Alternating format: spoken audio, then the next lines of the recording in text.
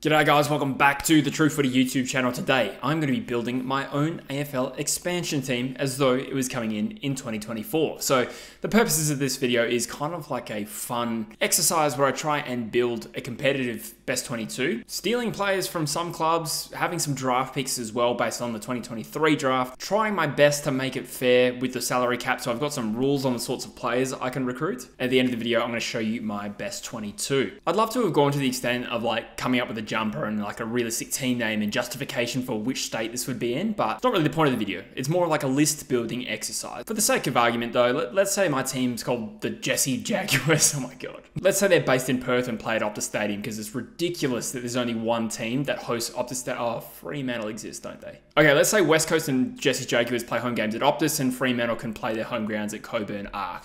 Jeez, this anti-Fremantle banter would land so much better if the West Coast weren't the worst team in the league. All right, let's go through the rules. To start off the list build, I'm going to go with the unsexy pick. So I'm going to take two players that weren't drafted last year that I thought should have. I'm allowed 3 delisted free agents, and I can take any retired player from last year as well. And I'm going to take 3 players from any club in the league's rookie list. I can just steal them. So that's the lower part of the list build, and then we're going to get into the juicy stuff. I'm going to be able to take 7 free agents from around the league. Now, for the sake of making this kind of fun, like it's too hard to actually look at who's out of contract this year. I mean, you could, but it would just limit the video so much. So I can take any player, but there are rules. So like I said, 7 free agents that I can poach from any club. I'm allowed to take 2 players that were in the top 5 of their best and fairest last year, but they can't have won that club's best and fairest in the last 5 years. Then I can take 2 further players that were ranked 6th to 10th in their club's best and fairest, and again, they can't have won the best and fairest at all in the last 5 years. Then I can take 3 more players from clubs, and the rules on for them, they can't have finished in the top 10 of their best and fairest last year.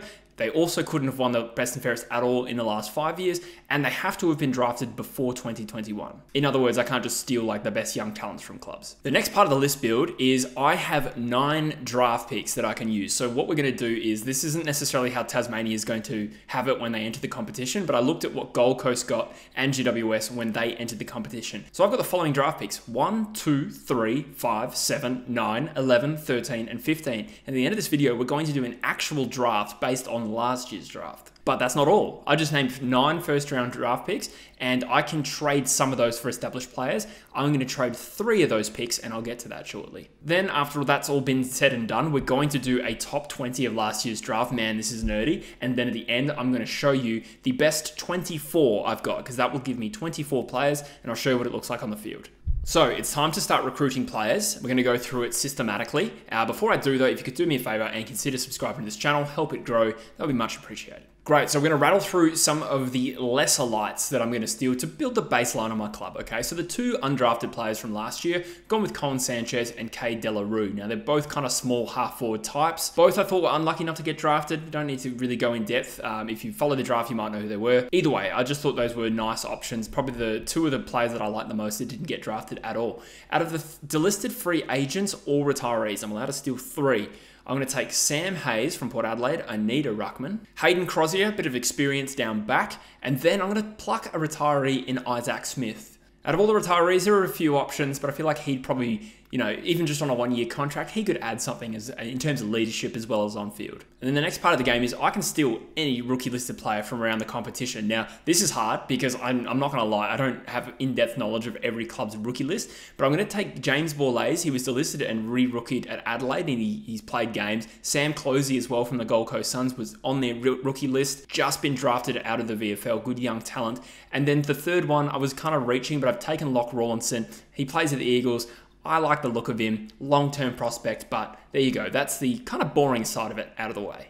No disrespect intended to those players, but this is the part we all want to see, right? The free agents aspect. One other part that I forgot to mention is, out of the 7 free agents, I can only take 1 per club, okay? I can't take them all from the same club. Max 1 per club. So if you remember, I can take 2 players that were in the top 5 of their best and fairest, but haven't won it last year or in the previous 5 years. And there's a little loophole here. Thankfully, Nick Dacos is available to be selected. He's probably going to be close to my biggest marquee signing, closely followed, if not probably exceeded by, actually, Charlie Curnow for Carlton. He finished 3rd in last year's Best and Fairest and has not won the award. So Nick Dacos and Charlie Curnow, come on down. I wanted to grab a key position forward, and Nick Dacos as well is probably one of the most valued talents in the league. So then I can take 2 more free agents. And the rule here is that they have to have been ranked between 6th and 10th or potentially lower in their club's Best and Fairest last year, and they can't have won the award ever. Those 2 options for me. I wanted to go tall. I've gone for Noah Bolter, who finished equal 6th in Richmond's Best and Fairest last year. And, you know, as a swingman, he's a quality key position player, good age bracket at 25 as well. And then Jason Horne-Francis, come on down. He came 7th in Port Adelaide's Best and Fairest last year. Obviously has not finished too high in the Best and Fairest previously for Port Adelaide, so I have got a great young core here now. Then I can take 3 more free agents. They can't have finished top 10 in the Best and Fairest last year. They can't have won the Best and Fairest in the last 5 years, and they have to have been drafted before 2021.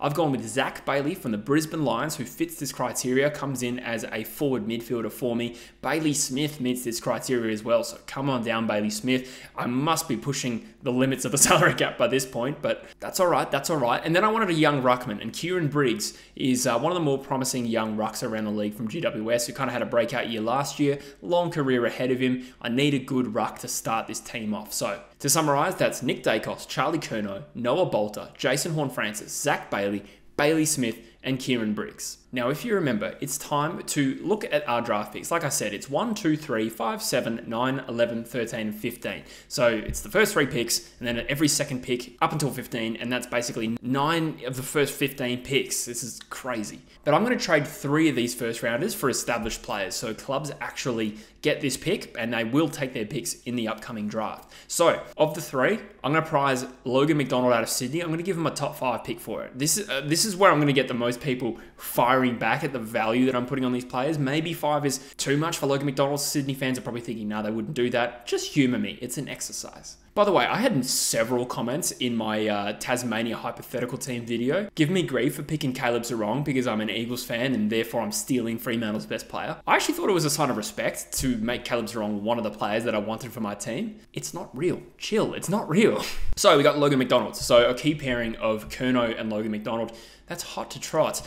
So then I'm going to look for another key position back, and I'm going to give up pick 11 for Jack Buckley. Now, this is pretty steep, I would have thought, but I really do think his value is about that. I think he probably is still building up his reputation in the AFL. I wanted a rock-solid player. I'd love to go for Sam Taylor. I'm unwilling to give up picks 1, 2, and 3 because don't forget, Harley Reid's in this draft. So pick 11 for Jack Buckley makes sense, and I also wanted a wingman or at least a versatile player who can play on ball, on the wing, and half back. So I'm going to give up pick 13 to Geelong for Max Holmes. So that's Logan McDonald, Jack Buckley, and Max Holmes I've just traded first round draft picks for. I have taken 2 players from GWS, but to clarify, I could only take 1 free agent per club, and I'm actually giving GWS pick 11 for Jack Buckley as well. So it is time for the draft. Now, I've had a crack at redrafting the draft with all the picks that I have, with all the picks that I've just traded, and try and get in the heads of every club in the league on the clock in this scenario. So I'll rattle through a top 20 pretty quickly and you can see what I've got. So I've still got pick 1. I'm going to take Harley Reid. At pick 2, I'm going to bid on Jed Bolter. He's going to be matched by the Gold Coast Suns. I've then got picks 3 and 4. I'm going to go exactly what North did with Colby McKercher and Zane Dersma. I did consider Daniel Curtin because I need a key back, but I decided to go for Dersma because he adds something to this list that I don't quite have yet. West Coast then, with the actual pick 1, I will take Daniel Curtin in this scenario. Sydney now have this pick because I traded this pick for Logan McDonald and they take Nick Watson. North then have their pick 7 and 8, which was 3 and 4 in reality, and they end up with Sanders and Caddy, who I think are great players. I bid on Ethan Reid. He gets matched by the Gold Coast Suns, and that allows me to take a key position back, and I'm lucky that he slipped this far in Connor O'Sullivan. Hawthorn then pounce on Caleb Windsor. GWS will always go on Phoenix Goddard, so they can have him again. Then the Bulldogs bid on Jake Rogers, the academy prospect for them. Then they take Darcy Wilson before Geelong bids on Jordan Croft. With their live pick, Geelong take Will Green, who originally went to Sydney. Melbourne end up with Colton Tholstrup anyway. I want a young ruckman on the list, so I take North Melbourne's Taylor Goad. Adelaide end up with James Leake. And then for pick 20, this one gave me some consternation, if you will, but I wanted a small forward to add to what I've already got, so I've reached a bit for Lance Collard. I did like him in his draft, and again, this is my team. I can just pick whoever I want, but this is who I'd pick for the team that I'm assembling. Great, so let's finish off by showing you the best 24. I'll do an extended bench, so there's 6 on the bench, and you can see how this team shapes up.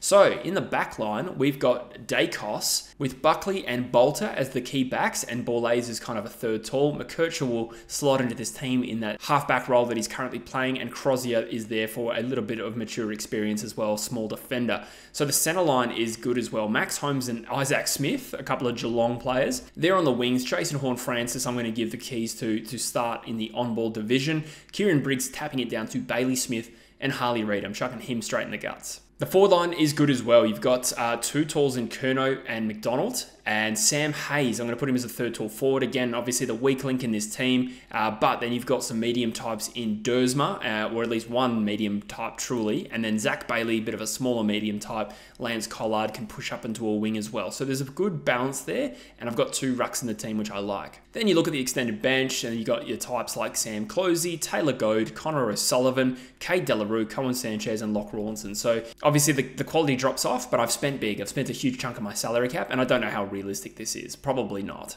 But I found that quite fun. This is just a fun experiment of trying to build the best team you can under some arbitrary rules that you made up. But maybe let me know in the comments, like, what are some other rules that I could do? Like, if you enjoyed this, maybe I do it again with different rules. Help me fine tune that. This team would be very, very competitive, I think, when you consider some of the best young talents in the league. Maybe it's a little bit OP. Who knows? But like I said, let me know in the comments some feedback, and we can maybe do this again. Anyway, hope you enjoyed the video, guys. It was a bit of fun making it, so thanks very much, and I'll see you in the next one. Cheers.